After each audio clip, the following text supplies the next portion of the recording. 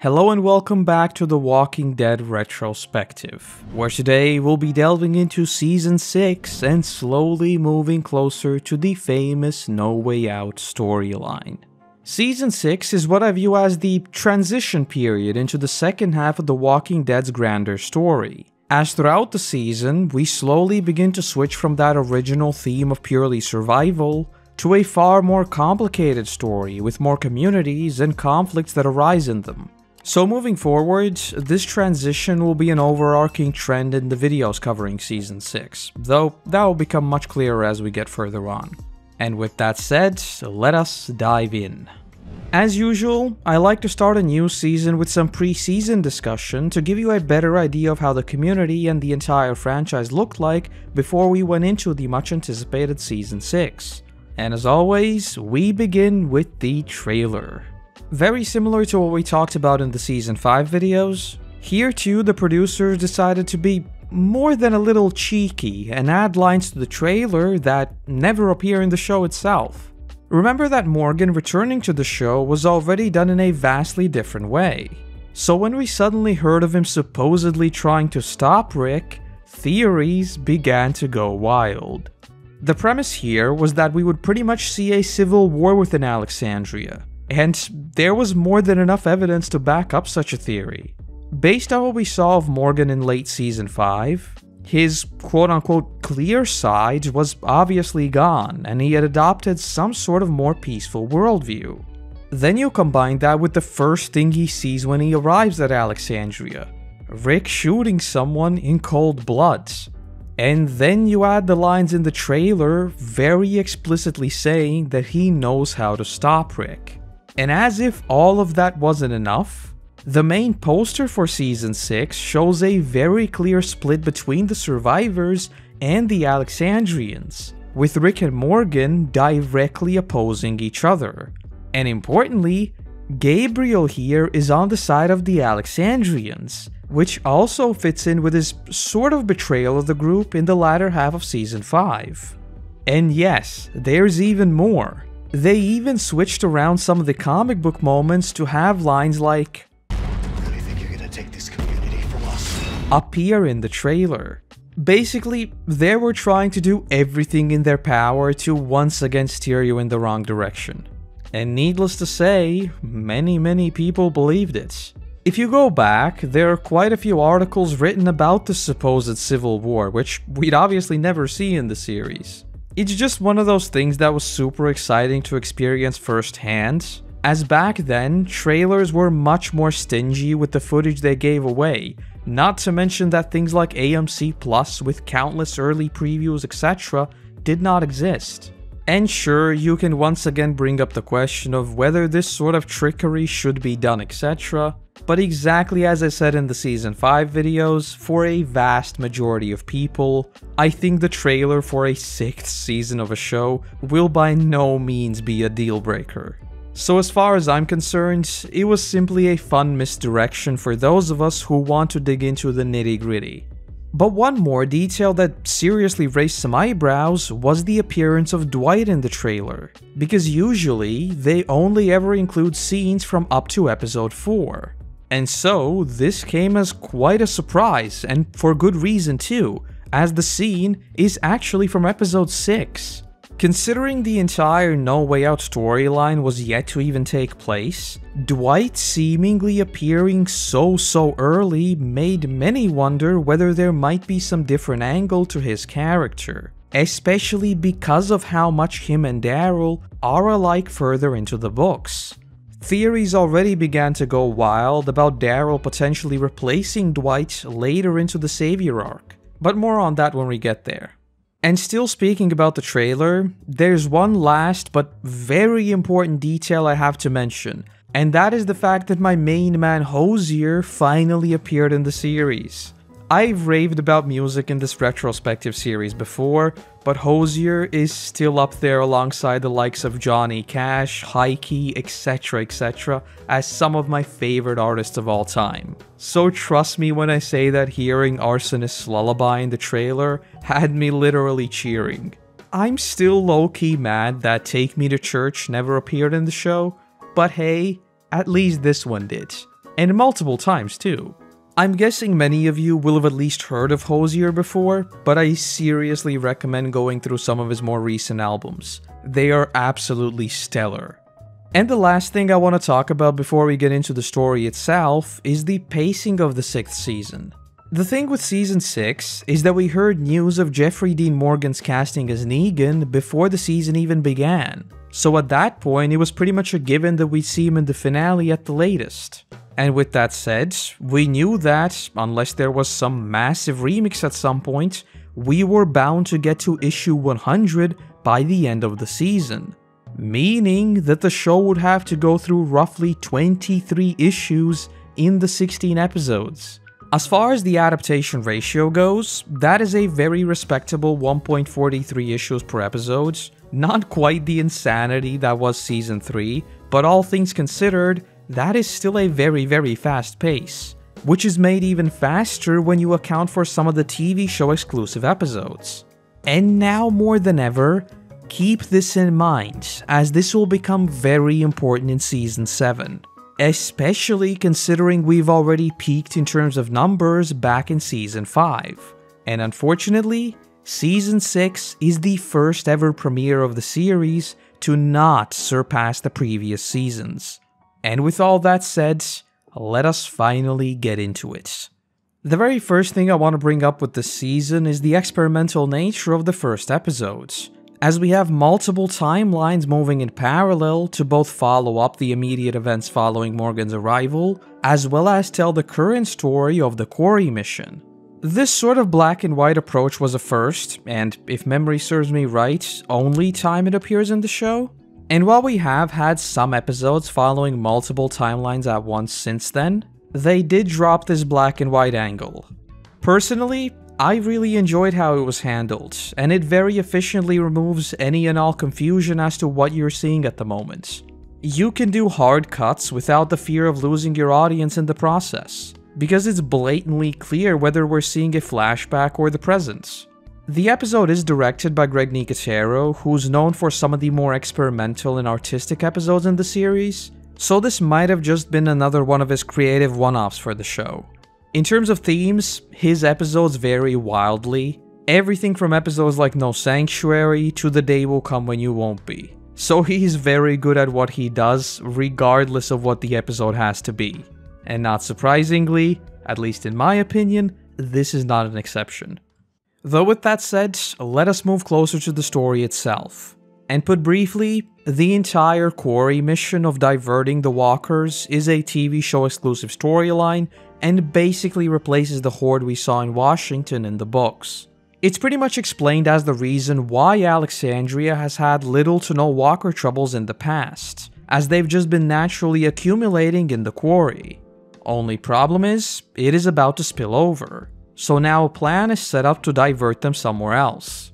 The order of events is also somewhat remixed between the two versions, as the Walker troubles would be caused by the Scavengers' attack, which we'll get to in a second. But in the TV version, it's rather the ongoing Walker diversion mission that will be interrupted by the wolves. But I have to admit, my monkey brain prefers the bombastic and much more action-y version of the adaptation. And it's not just that, but I think it also works as a brilliant way to showcase how far the group has come.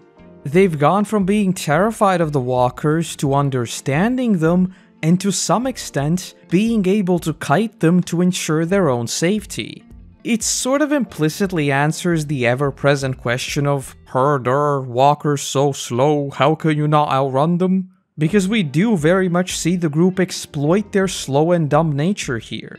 Of course, the plan would be foiled, but if it wasn't for those outside forces, it would have been a success, precisely because of how dumb the zombies are. It's the numbers that makes them dangerous. And also remember what I said about this being a sort of a transition period. Well, the way I see it, and we'll be talking plenty more about this in No Way Out, I feel like this is a sort of a final boss when it comes to the zombies in the series, as following this point, Walkers themselves would never be the core threats neither in the adaptation or the book. They're still of course always there, but not like in No Way Out, where it's exclusively the zombies. Far later into the Whisperer War, for example, we'd get a sort of a No Way Out 2.0 if you will, but there too, it was more so a human versus human conflict, and the walkers being a weapon rather than just a force of nature. So yes, I do very much see this arc as the final battle against the Zambonis. Returning back in time for a bit though, we get to see Rick's and Morgan's initial interactions following his arrival in Alexandria. Again, keep in mind that there was an implicit assumption that there would be some sort of two-sided conflict here. So on initial viewing, for me at least, there was always that thought at the back of my mind that there's more to this than meets the eye. Obviously it would turn out to be pure lies, but as of now, we had no clue. But anyway, we begin to see some hints of Morgan's story after we last saw him, as he drops some hints about where he learned his staff skills. But importantly, we see a fun callback to the very first episode in the series. Look, I ask, and you answer. It's common courtesy, right? But here, we see the inverse of that, as it's Rick now quoting this back to Morgan. I ask, you answer. It's common courtesy, right? I don't really know how popular this was, but I always love these small details for the turbo nerds like me that latch onto every small little thing. Unfortunately, I think nowadays we don't really get much of that though. But with that said, let us pick up the books for a bit, where things do take quite a bit of a different turn. Obviously, we don't jump around in time as we do in the adaptation, so the book picks up exactly where we left off. And on top of that, the entire vibe is also a little bit different. We see Rick immediately revert to his police role of trying to calm people down and just telling them that everything's under control. So we get much less of that "you're all going to die without us" vibe in the books. And following this, we see Rick making the rounds to make sure that this entire mess has been cleaned up. We see him go make sure that Jessie's alright, where we see her feel guilty that she feels relieved that Pete is dead. So Rick just comforts her, and for now, that is that.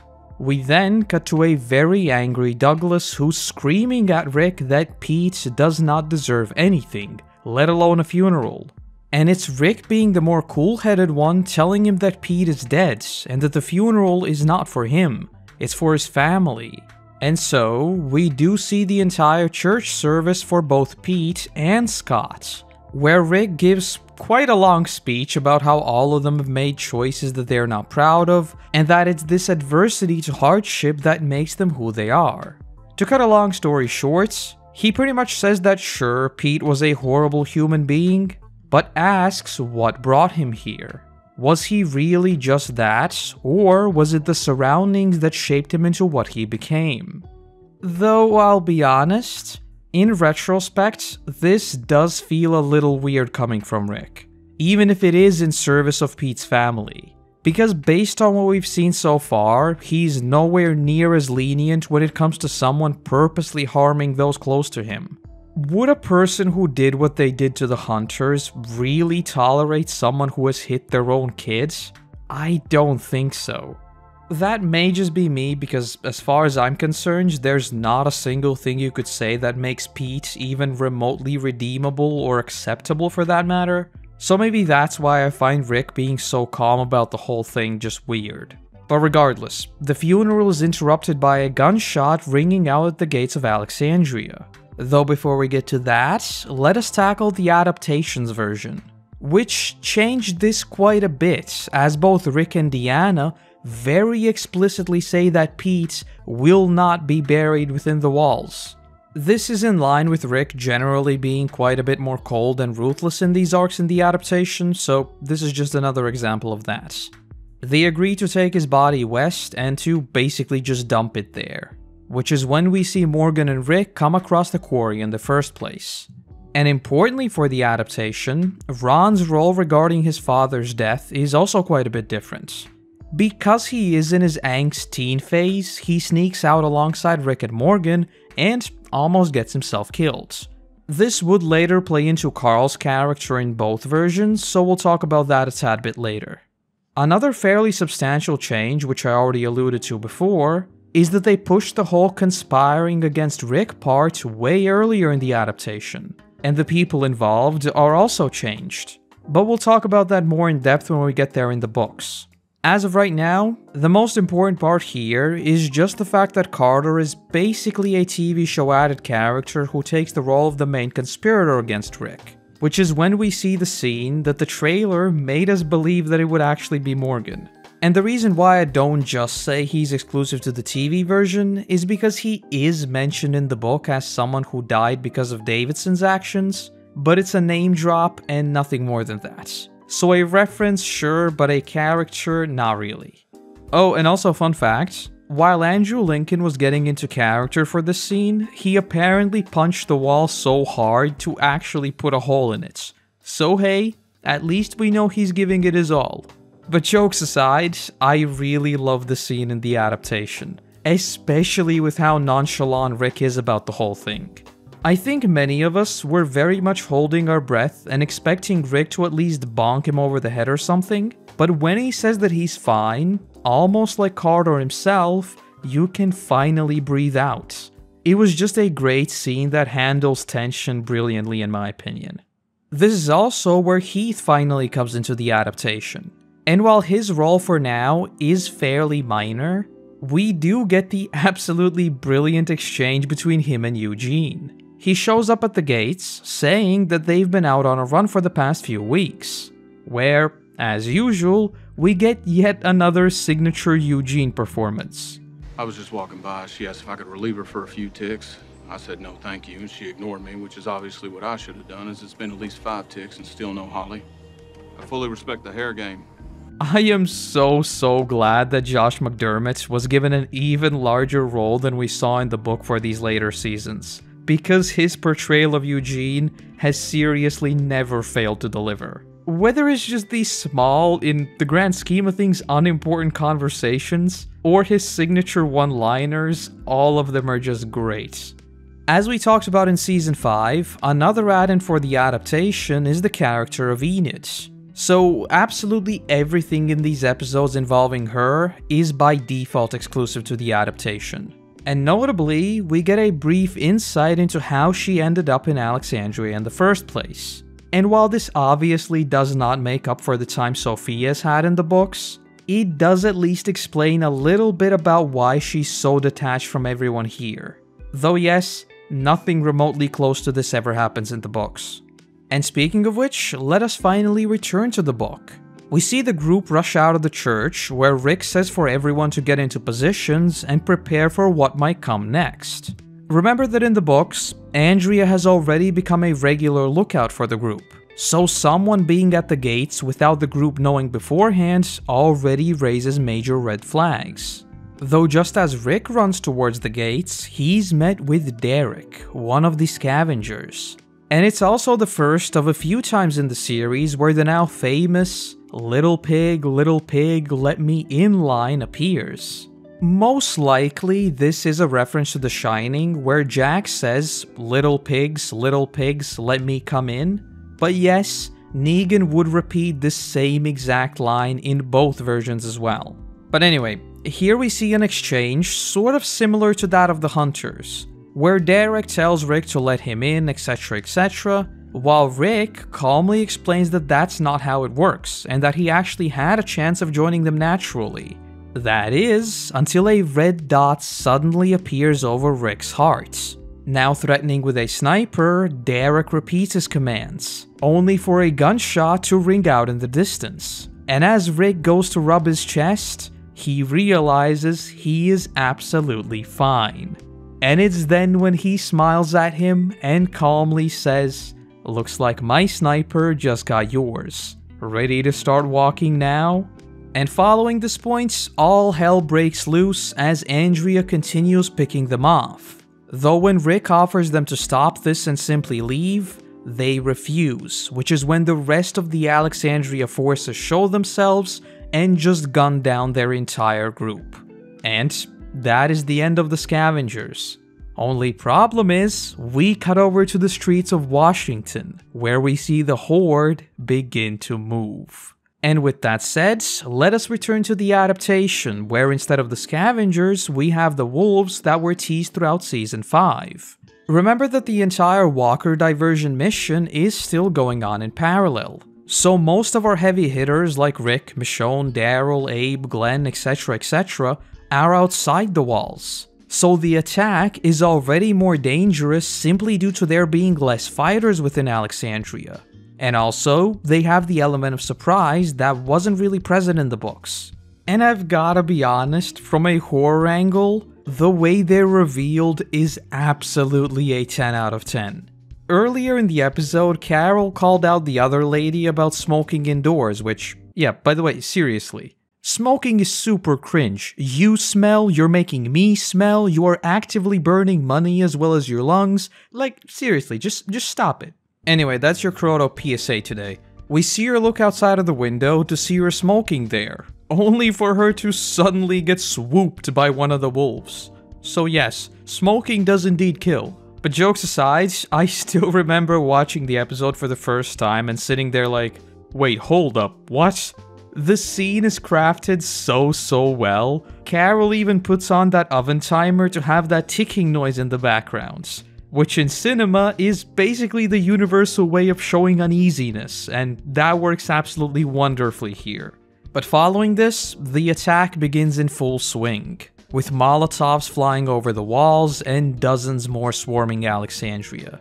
And I'll just say it right now, the super cool Andrea and Rick moment at the gates is great and all, but I far preferred how the wolves were handled. It felt so much more tense, especially because these people were just full-on feral. And I think you'll agree that both Morgan and Carol were absolute beasts in this episode, and I am all here for it. And I think the whole duality of their approach also worked really well. Both are extremely strong and single-handedly take out a solid number of the wolves. The only difference is that Morgan's a pacifist, while Carol is in full-on killing modes. So yeah, really love these two in this episode. And we will have a chance to talk about Morgan plenty more later on. And obviously, since the wolves actually make it within the walls, a whole bunch more Alexandrians are attacked. Notably, Gabriel and Jesse, who goes ham with a pair of scissors. But in the grand scheme of things, it doesn't really change much. The only real difference is that in the TV version, a whole bunch more background characters are killed off. But the net effect of the scavengers and the wolves will pretty much be the same, and you'll see what I mean in just a little bit. Hello, Editing Koroto here. One additional note for the TV version is that Morgan takes Owen prisoner. Since all the scavengers were gunned down, this does not happen in the books. Again, it's a fairly minor change that, in the grand scheme of things, will not change anything, but you'll see what I mean when we get further on. But returning to the book for a second, following the encounter at the gates, and with the funerals once again having to be postponed, we see Rick go to talk to Douglas about addressing the community as their leader. Douglas, on the other hand, says that putting Alexandria in the clock tower was his idea, and without her, they would have been in so much more danger. And he basically just explains that he is no longer fit to lead, and rather, the community needs Rick. And so with that, Rick basically becomes the formal leader of Alexandria. And following this, we'll have our first ever rapid fire changes round, as there are a few minor events that are just being set up here. First off, we see Aaron and Eric return from a run where Eric got stabbed. And following this, Aaron would go to Douglas saying that they would no longer be going outside of the wall searching for people, saying that it's simply too dangerous. In the TV version, it's Rick who'd say that they no longer accept people in, and Aaron had absolutely nothing to do with that. Next up, we continue to see Morgan and Michonne getting closer and closer, and their relationship was simply removed outright in the adaptation. Unless you consider their protein bar banter as a form of relationship, because in that case, it is far stronger in the adaptation, because it just doesn't exist in the books. Though very similar to the adaptation, Rick keeps getting closer with Jesse, but Andrea basically functions as the TV version of Michonne. She's just a loyal friend who's always got Rick's back. But alright, for now, those are the rapid fire differences wrapped up. But while we're still speaking about the comic book, winter is once again here. And yes, if you've been around since the season 1 and 2 videos, you'll know that I'm an absolute sucker for seeing wintertime in the series. So it probably shouldn't come as a surprise that I enjoyed much of what follows this point quite a bit more in the books. Though that aside, we see that walkers are becoming more and more of an issue, as even after clearing out the waves regularly, they just keep coming. So in response, multiple squads are sent out to try and take out as many of the walkers as possible, only for them to turn a corner and see a massive horde stumbling up to the walls. And with that said, No Way Out is basically here. But taking a step back for a moment, the thing I enjoy about the wintertime here specifically so much is that it adds so much more complexity to the story. Things like heating now become an issue. Growing food is impossible, it just gets dark so much faster, just to name a few. And then stack a horde at your gates on top of that, it's just the perfect mix of apocalyptic dangers. So in this case, I'm sorry, the TV show doesn't even come close to the comic book.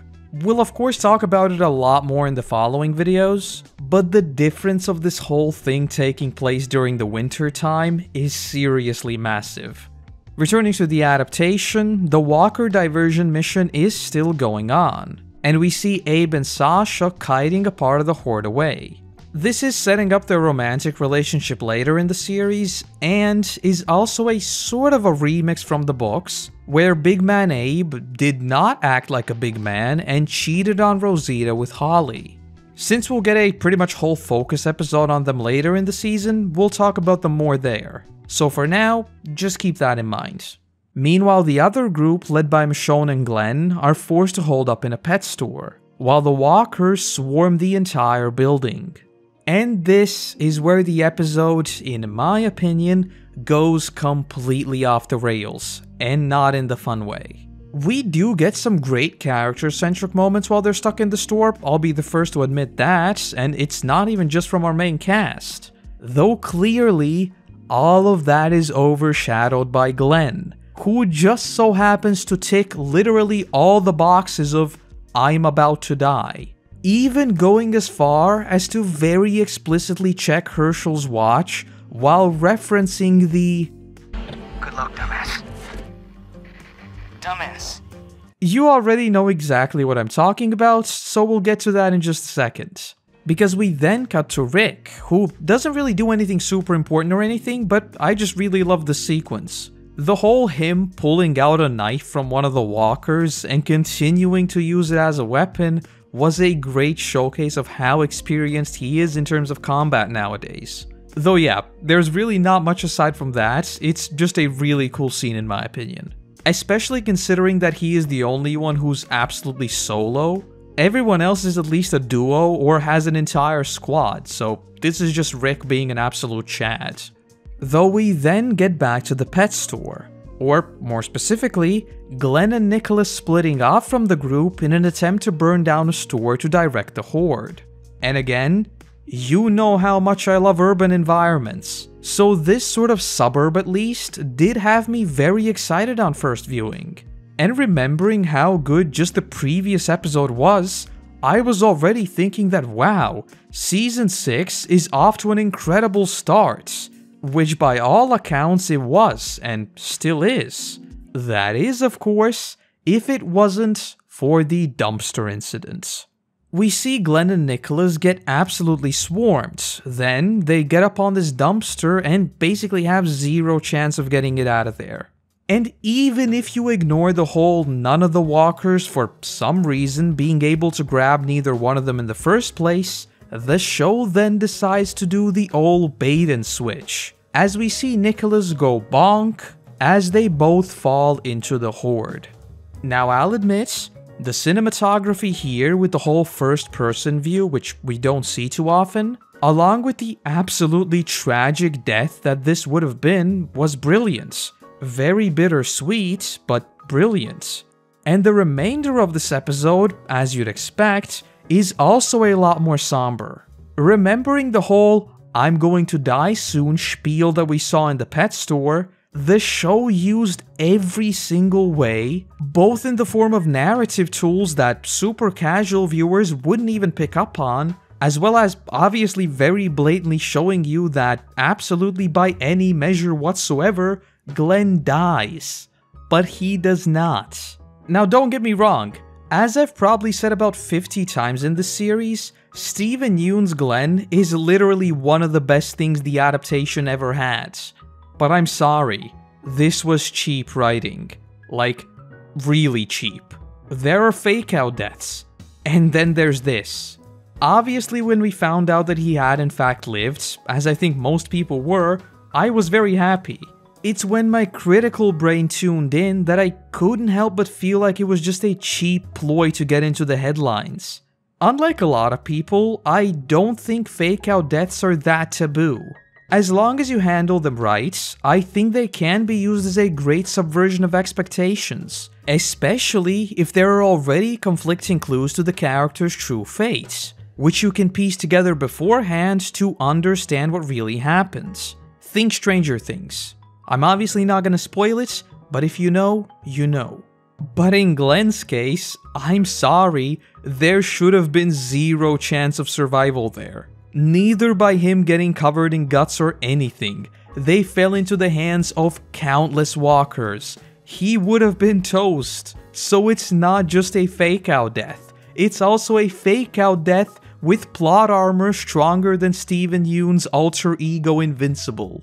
Even very small things like Rick trying to reach him on the radio, why did the walkers ignore that? It was obviously noise coming from somewhere. Also, when has fresh blood ever worked as a disguise? That is literally what the walkers are attracted to. And if Glenn could fit under the dumpster, why didn't the walkers? That is literally what happened with the tank in the very first episodes.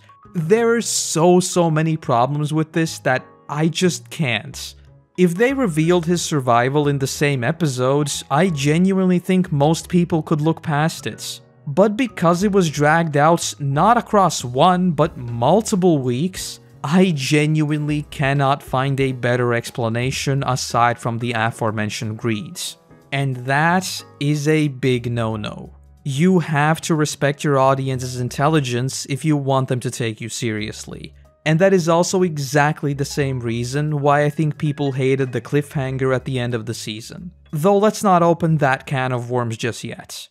We do get another sequence in the adaptation that I want to talk about, and that's us cutting back to Rick in the RV where he is attacked by the wolves who Morgan let get away. In a meta sense, obviously this is just a handy way of tying up that loose end, but I still think it makes for an absolutely awesome moment. We see him take out the two who charge him in the RV, but then spot another group in the mirror. And that's when he goes full auto, spraying all of them down through the wall of the RV. And taking a step back for a moment, this is one of those things that in retrospect makes season 7 and 8 seem so much dumber when it comes to gunfights. Obviously we'll talk about this plenty more when we get there, but we've had countless examples like this where Rick and the others have a very good amount of combat sense, whereas in the All Out War arc, that is foregone for the sake of plots. Though yeah, as I think I've said a lot this video, that is another rabbit hole that we'll be delving into in the future. I just wanted to say this scene was cool. And alright, there is actually one more detail in the adaptation that I want to talk about, and that is the shift in cinematography that we're beginning to see here. I don't know if this was actually a conscious decision or not, but from this point on, more and more you'll notice that we're starting to get these wide panning shots. Almost as if it were trying to tell you that there is a much larger world out there, and our main cast is comparatively tiny. They do just make for some beautiful shots, especially some of these with Daryl, but I do think it also works in the grander narrative with what we see later in the season. Though with that said, we see that Rick's part of the Horde has now been pulled toward Alexandria in a very similar manner to that of the books. So, we have a very similar situation brewing in both versions. A massive amount of walkers is slowly but surely making their way to the walls. And it's here where we'll pick up next time, as trying to squeeze in the rest of the lead up to No Way Out in this video is not a sane thing to do.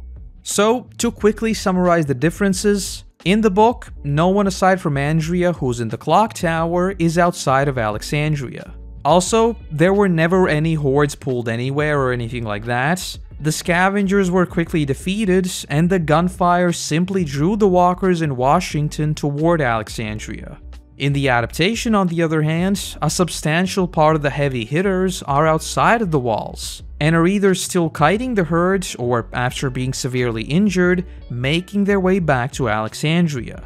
Also, as of this moment, Glenn is pseudo-dead, which never happens in the books. Kirkman has said that he had some plans to kill Glenn while they were out on the supply run in issue 75, so this may be an homage to that. But in the books, nothing as ridiculous as him crawling under a dumpster happens, and there were no real hints of him dying at all.